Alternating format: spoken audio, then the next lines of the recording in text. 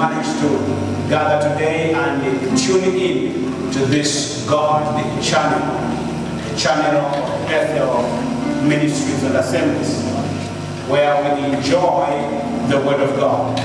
Please take your seat in your sitting room and open your heart to receive this Word of the Lord today in the mighty name of Jesus. Amen. And as we do so, if you can, stand with me today as we look at the subject I have entitled Following the Shepherd. Following the Shepherd. For the next 20 minutes plus, listen to this Word of God. Make sure it enters into your heart and makes a difference. Following the Shepherd. I have a question for you this evening. And the question is, who are you following? Who are you really following? In a crisis moments like this, there are many voices and all are clamoring for your attention. Each of the voices are clamoring or looking for your attention. It depends what you would want really to hear. They are very nice voices, especially in our time of the crisis of COVID-19. There have been so many voices that sometimes you wonder which one to believe. When you turn to the social media, they are giving their own. You go to the news guys, they're also giving their own kind of voices, and they seem to be authoritative. You go to the academicians, they're giving their own. You go to World Health Organization, they're also giving their own. You go to each one of the churches, whichever place, somebody's giving a voice somehow. Which voice are you listening to? Because each of the voices is clamoring for your attention. Which one are you listening to? I choose to listen to the voice of the great shepherd. His name is Jesus Christ. I choose to listen to the voice of our Lord Jesus Christ. You know, in the book of Mark chapter 5, if you're reading from verse 35 to verse 36, you will take note that the Bible says, this time Jairus, if you come from the top and then from verse 21, Jairus is actually asks Jesus. He says to Jesus, hey, could you please come to my home? My daughter is very, very sick. And when Jairus asked for that, the Bible says that Jesus says, I'll come. And he started walking with him to his house. But on the way, he's delayed because there's a woman with an issue of blood who touches his garment and receives his healing. So he has to stop and address that situation.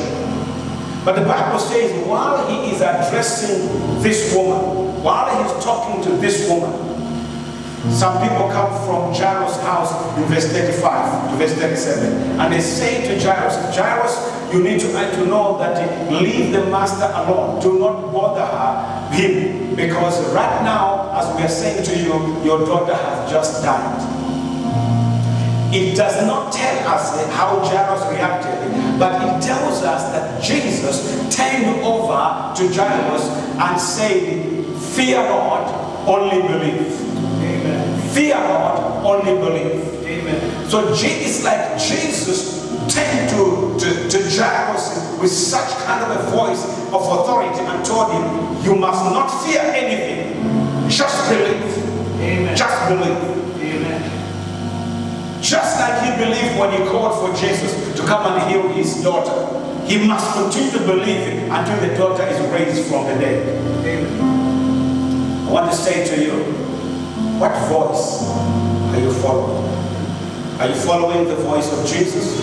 Are you following the voice of the social media? Are you following the voice of ZNBC? Are you following the voice of CNN or BBC? Which voice are you listening to? Jesus said in the book of John chapter 6, I believe it's verse 63, he says, the words that I speak to you, they are spirit and they are life. Amen. And Jesus again saying, very interesting statement. I mean, it was Peter actually who said, after hearing the question of Jesus, he said the statement, he said, where can we go? For you have the words of life. You see, the words of life are not with what you are hearing most of the time. They are stealing from you the faith that you need to believe God for. The words of life are with Jesus Christ. Amen. So let's look in the Word of God on following the shepherd, Jesus. Amen. Following the shepherd, Jesus. Amen. Hearing his voice. Amen. Let's go to the book of Psalm 23. Amen. Amen. Psalm 23. And let's read Psalm 23 beginning from verse 1. The Lord is my shepherd, I shall not want. He makes me to lie down in green pastures, and he leads me beside the still waters. He restores my soul. He leads me in the path of righteousness for his name's sake. Yes, yea, though I walk through the valley of the shadow of death, I will fear no evil. For you are with me, your rod and your staff, they comfort me. You prepare a table before me in the presence of my enemies. You anoint my head with oil. My cup runs over. Surely goodness and mercy shall follow me all the days of my life. I will dwell in the house of the Lord forever. Amen. Amen. Look at the word of the Lord, and we'll be coming to the closure soon. But look at the word of the Lord. The Lord is my shepherd, I shall not want. He makes me to lie down in green pastures. He leads me beside the still waters. I want you to compare that with John chapter 10. John chapter 10. Look at John chapter 10 and we read verse 9. The Bible says, I am the door. This is Jesus sharing here from verse 7 on him being the shepherd. He says, I am the door. If anyone enters by me, that means by Jesus, then it says he will be saved. And he will go in and out, and notice the last scripture, and find pasture. Amen. Find pasture. In verse 2 it says, he makes me to lie down in green pastures. He leads me beside the still waters. Jesus is the shepherd to follow. Amen. I'm not saying you will not hear many voices. You will hear many voices, but which one will you follow? Which one will you follow? Choose to follow the voice of our Lord Jesus Christ. Because when you enter in there, by him, you will find the pasture you are looking for. Amen. Follow the shepherd, Jesus Christ. Amen. Follow the shepherd, Jesus Christ. Amen. If you look in verse 3, he says, he restores my soul. He leads me in the paths of righteousness for his name's sake. In John chapter 10, looking at verse 11, John in chapter 10 and reading verse 11, notice what the Bible says in verse 11. I am the good shepherd. The good shepherd gives his life for the sheep. He says he restores my soul. He said God cares for you. Amen. He does care for you. Amen. He restores my soul. Amen.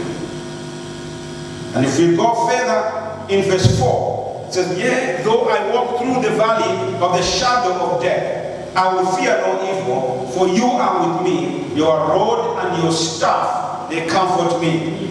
I read something in John chapter 10 and verse 25. Notice what it says. Jesus answered them, I told you and you do not believe. The works that I do in my Father's name, they bear witness of me. But you do not believe because you are not of my sheep, as I say to you. My sheep hear my voice. Here it goes. My sheep hear my voice, and I know them, and they follow me. Verse 28. And I give them eternal life. Amen. And they shall never perish. Amen. Hallelujah. Amen. I like the last statement. Neither shall anyone snatch them out of my hand. Amen. My Father who has given them to me is greater than all, and no one is able to snatch them out of my Father's hand. Amen. Hallelujah. Amen. Even when I walk through the valley of the shadow of death, even death itself cannot snatch you out of the hand of the shepherd Jesus Christ. Amen. When you follow him. Amen. Follow the shepherd. Amen. Follow the shepherd. Amen. Wherever you go, wherever you may be, follow the shepherd. Amen. Whatever happens to you, follow the shepherd. Amen. So the question is, let me give you 3 things in a short moment on how can I follow the shepherd. The first thing is what Jesus refers to in John chapter 10. And that's beginning from verse 25. If you read that part, you will notice he talks about believing. So let me give you about a few things before you go home, or before you just begin to pray. It's saying, the first thing is, you must believe that he is your personal shepherd. Amen. If you are going to follow the shepherd, Jesus Christ, you must move him away from just being a group shepherd or the shepherd of the entire body of Christ. Yes, he is, but you must begin to take him in as your personal shepherd. Your personal shepherd. Amen. Just like he says in the book of Psalm 23. Verse 1, it says, the Lord is mine, not our. I don't know about what other versions say, but it says, he is my shepherd. The Lord is my shepherd. Amen. Until you believe in your heart that he is your personal shepherd, you may not be able to follow him. You'll be following whatever others are saying, whatever everything is saying, whatever this one is saying, this one is saying. But when you follow him as your personal shepherd, he will lead you. Amen. He will lead you. Amen. And when he leads you where there is still water, he leads you where there is green pastures, he leads you where your soul can be restored. He leads you where you will receive the anointing on your head. You will be refreshed in other ways. You will come to a place where goodness and mercy shall chase after you. Amen. Not just they will run after you. You will come to that place because he is my shepherd. Amen. Personal shepherd. Amen. Hallelujah. Amen. The Lord is my shepherd. Amen. Not our shepherd. He is a personal shepherd. Amen. Some time back I was told a story. I think it was Anadabiu Shamba. In his preaching, he preached one time about a girl who was picked from the congregation, from the children's church, rather, and he was meant to stand. She was meant to stand in front and to rehearse the whole Psalm 23. And the young girl was a shy type of a girl, and she stood up there and she simply said, "The Lord is my shepherd, that's all I need." And she went and sat down.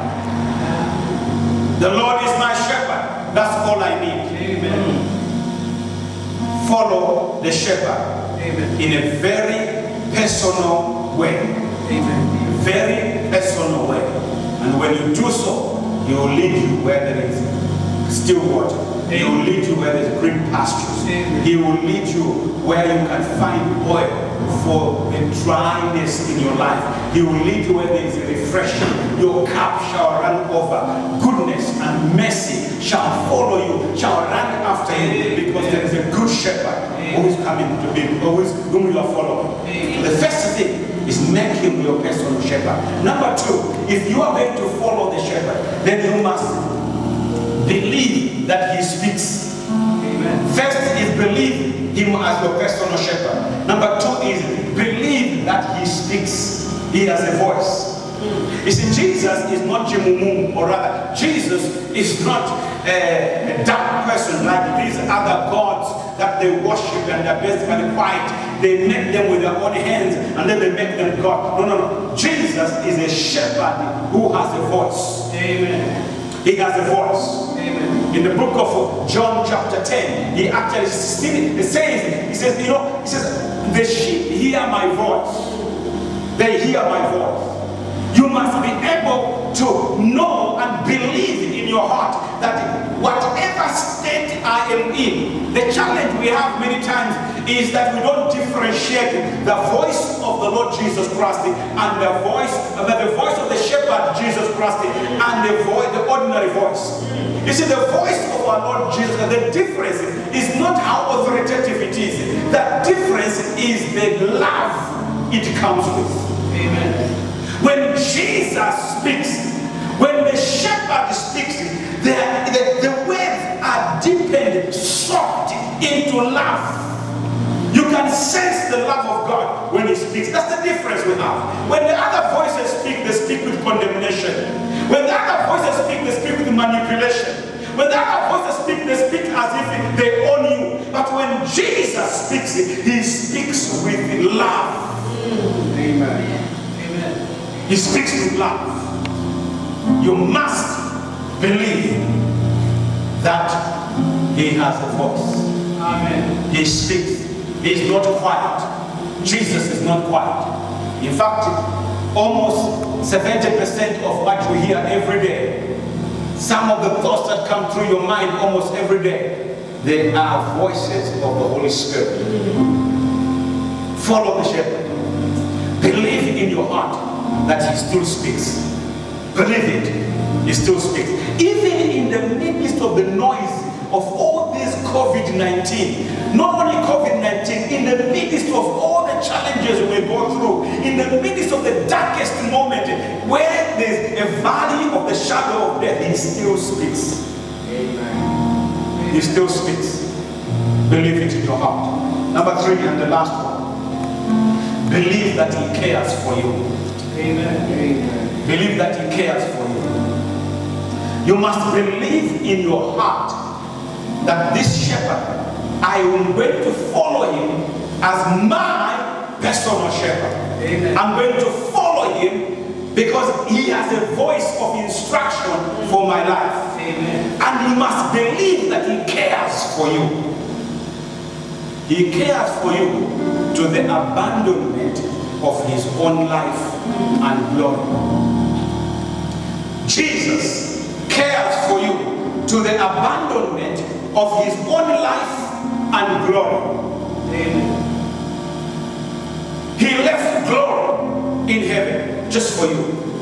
What tells you, what makes you think that even today, in the worst situation that you may be in, he will not leave his glory to come for you? He will come for you. He will come for you. Because he is a good shepherd. He's not a hireling. He does not leave the sheep just because he's injured. It's not like some of us or some of the believers who, when their brother has fallen and he is no longer walking with the Lord, they will abandon him and they will let him like that. No, no, no. This is a good shepherd. Amen. He cares for his own. Amen. He doesn't leave you like they say, the soldiers. You don't leave your wounded brothers and sisters in the battle. You don't do that. Even when you die, I mean, I was watching one time on the documentary. So someone said, why we usually bury a shallow grave for the soldiers? At the bottom of the documentary, it was one of the brothers who was sharing with me. He says, you know, that when somebody is killed in battle and it's not his country where they have been killed, he said to me, we use a shallow grave. The reason for that is because when the war is over, we must come and collect our own and go and rebury them back at home. You see, Jesus Christ, even the hair or just a small little hair of your head cannot fall to the ground without his permission.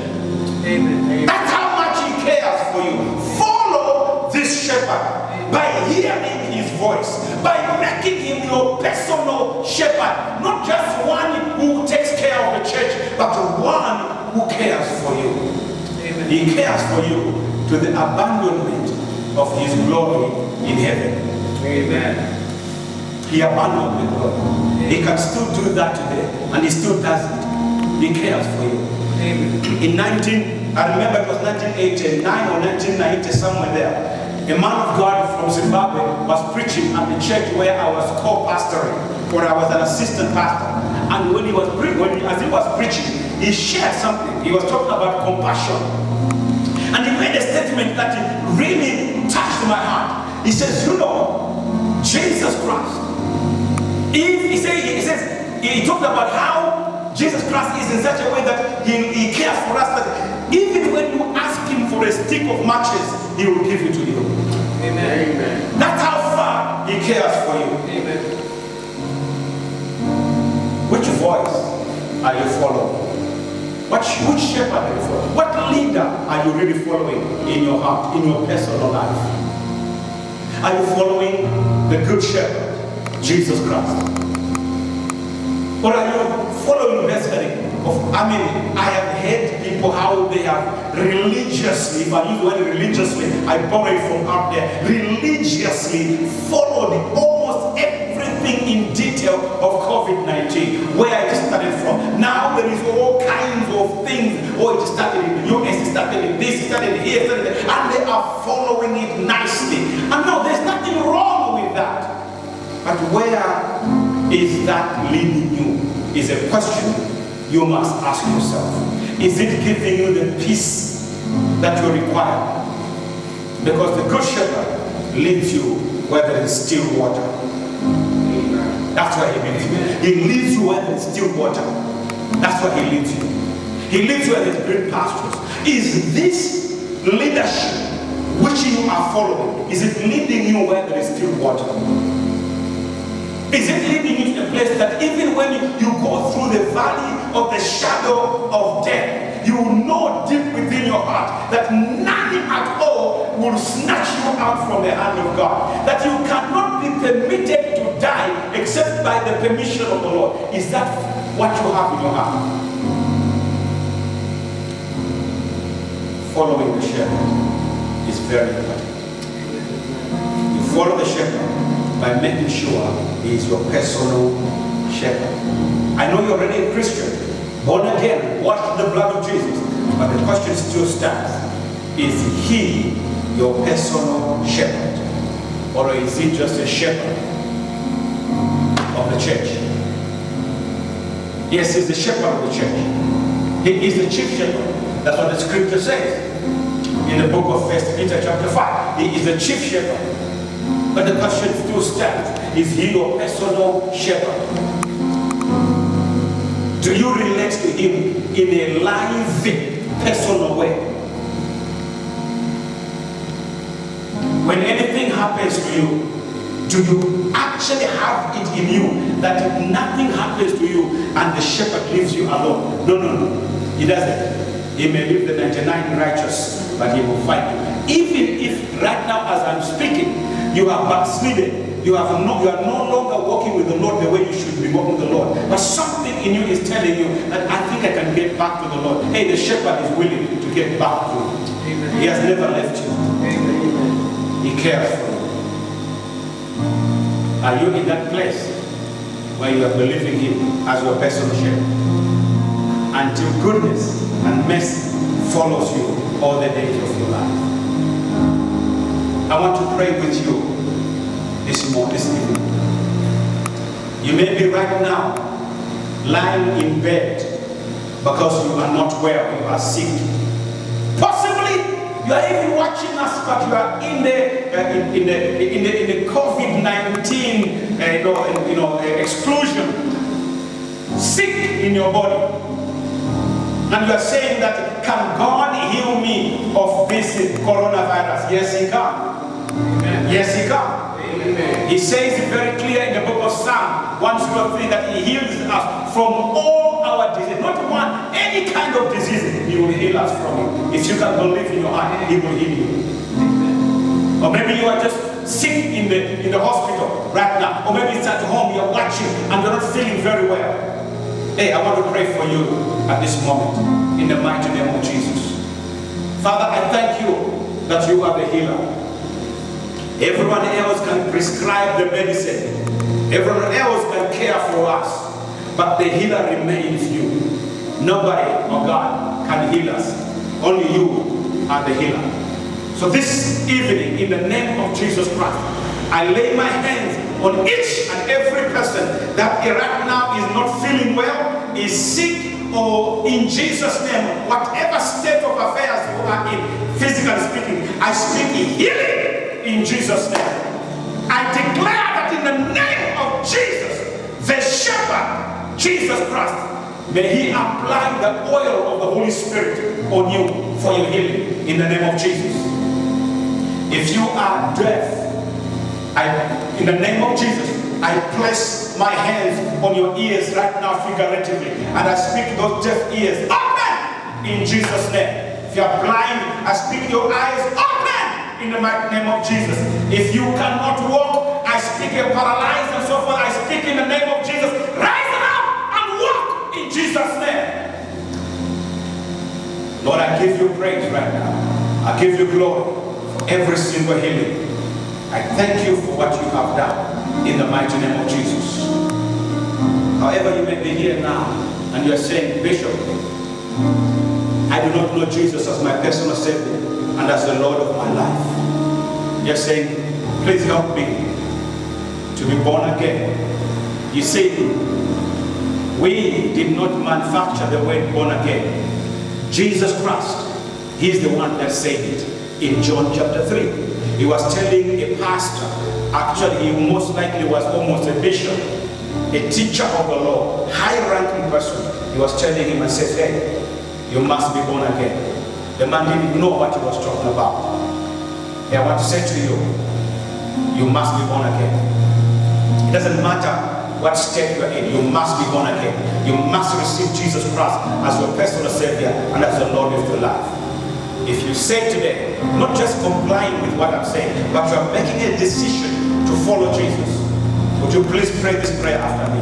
Please say after me, oh God, I know that I am a sinner, but today I have heard the word of God. I open my heart to receive Jesus as my personal Savior and as the Lord of my life. I believe in my heart that Jesus died for me on the cross. He died for my sins. He was buried, and the 30th day he rose from the dead. I believe it in my heart. And with my mouth I confess that Jesus Christ is Lord. I thank you that you washed me with the precious blood of Jesus. Thank you that I receive Jesus right now as my personal Savior and as the Lord of my life. In the name of Jesus, I thank you. Amen. I want just to bless you. May the Lord bless you. May the face of the Lord shine upon you. May He keep you until we meet again on Friday at 18:30. May the Lord bless you. May He be with you. Please write to us. Call us. We are willing to attend to you and minister to you. God bless you. It is well. Amen.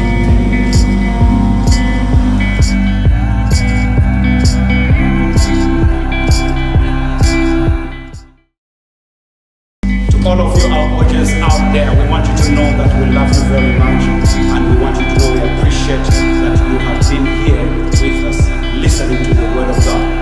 Invite others to just listen again and again and again. However, my reason for just being here this morning is to say to you, thank you for being with us.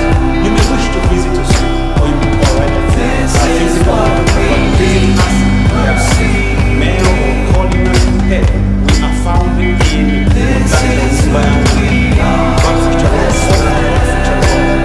right where God's future Lord ends, and it's just today, east side, you will see the billboard here, Bethel Christian Center. That's where we are from. And then, please be with us on Friday, the same link at 18:30 hours. We'll be here again. And God bless you. When this